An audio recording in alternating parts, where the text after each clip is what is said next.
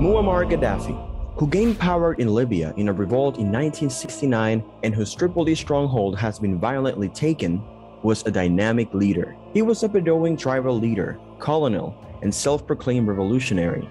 He was Arab and African, nationalist and socialist, Muslim, poet, and would-be philosopher king.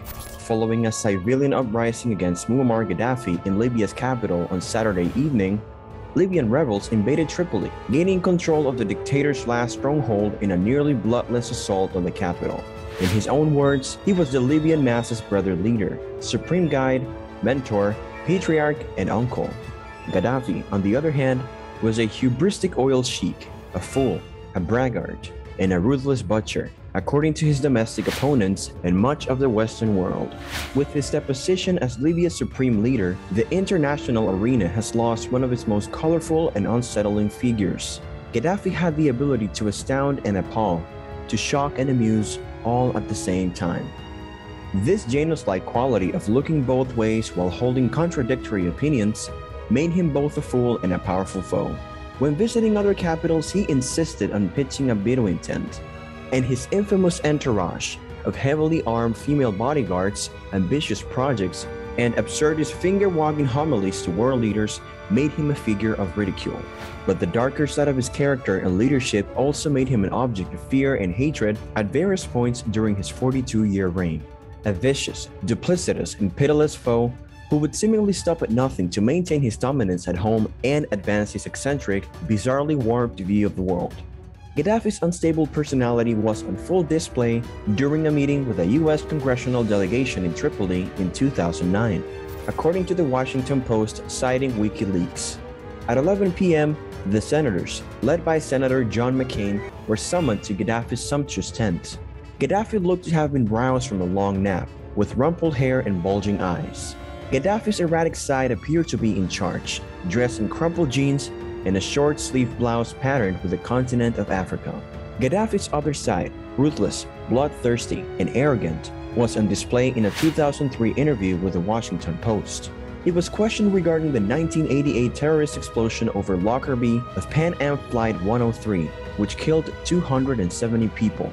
By this time, a Libyan national, Abdel Basset al-Megrahi, had been found guilty of the crime, and Libya had offered to pay $2.7 billion in compensation, leading many to believe that Gaddafi was personally involved in the plot. Gaddafi waved away the interviewer's queries, implying that it was time to put the whole thing behind him.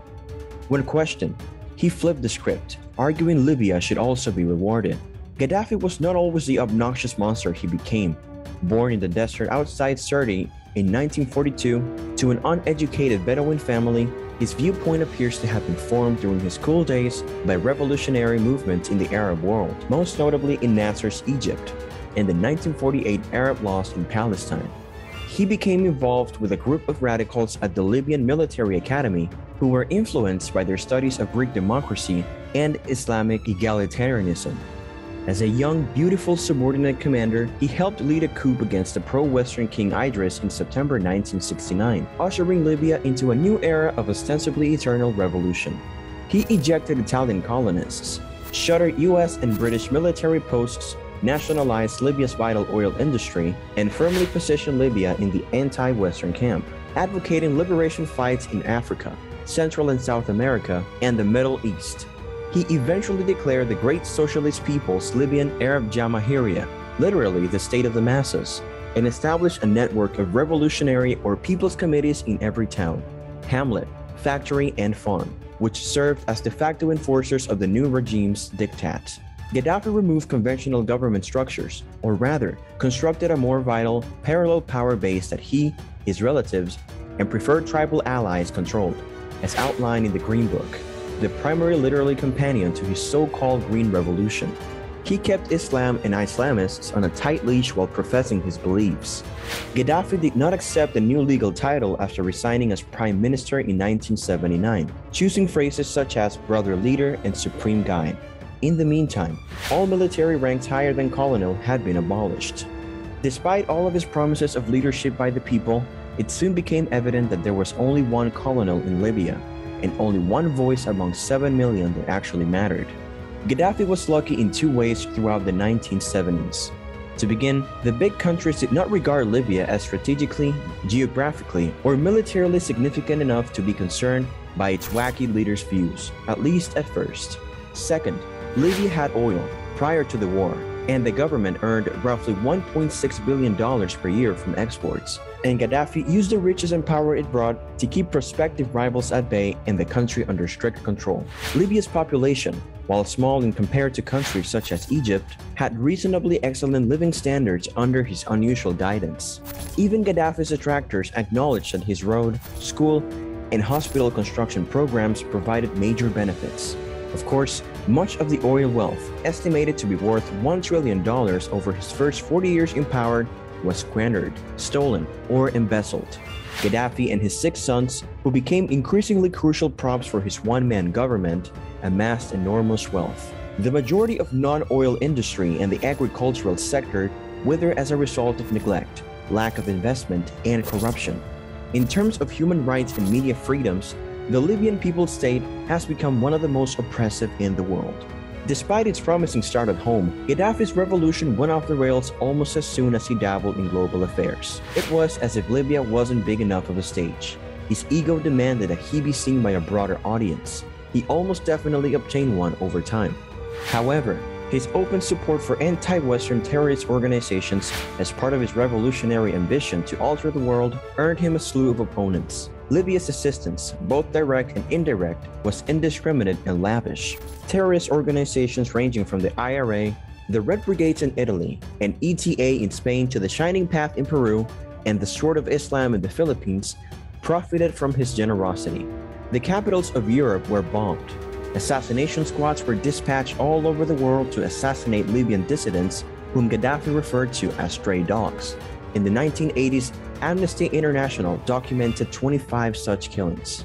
However, when Gaddafi focused his homicidal gaze directly on the US, ordering agents to bomb a cabaret in Berlin crowded with American servicemen, Washington and its allies drew the line. Following the assassination of WPC Yvonne Fletcher, Ronald Reagan sent flights of sea-launched cruise missiles slamming into Gaddafi's compound in Tripoli in 1986, characterizing Gaddafi as a mad dog of the Middle East, and following aerial dogfights over the Gulf of Sirte. It was a planned attempt to assassinate him, the US later freely admitted, mimicking a similar alleged attempt by Britain's secret services.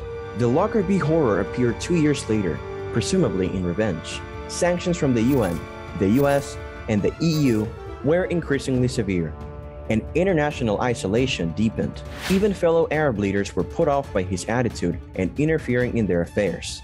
African countries took his money in order to curry favor and largely laughed behind his back. By the 1990s, Libya had become a pariah state with Gaddafi as its leader. Gaddafi's comeback was capped with his first address to the United Nations General Assembly in 2009. Predictably, Putin used his remarks to criticize the US and other Permanent Security Council members' dominance. But Gaddafi remained essentially the same man. There was no genuine change of heart, only cynical political calculation for self-preservation. He claimed no responsibility for the terrors of the past, and his dark thread hung over his homeland oppressively. Even if ignorant Western politicians and business leaders were unable or unwilling to recognize it, the Libyan people did. As the brother leader aged, younger generations rose in quest of their rights. Rival sons fought for their unjust inheritance. Tribal loyalty strained, and the Arab world exploded in turbulence. His fragility, harshness, and moral bankruptcy were clear to all.